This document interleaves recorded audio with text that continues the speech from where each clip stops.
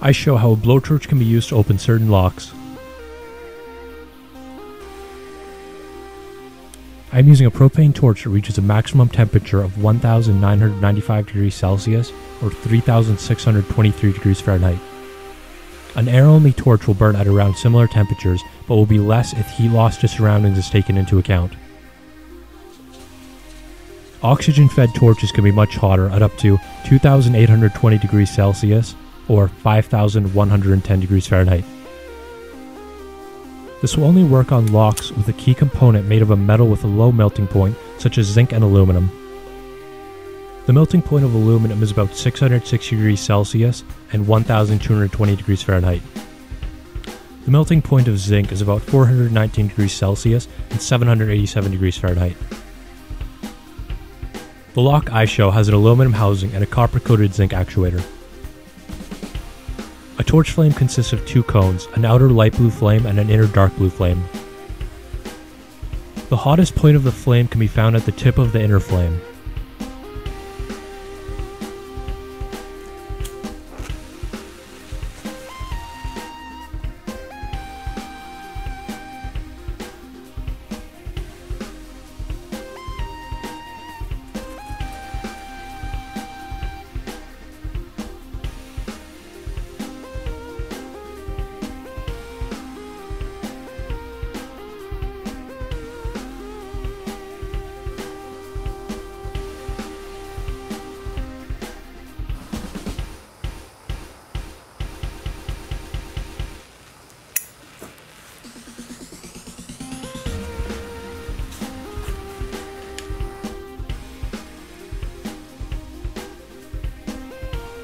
It took about 2 minutes and 50 seconds for the lock to open.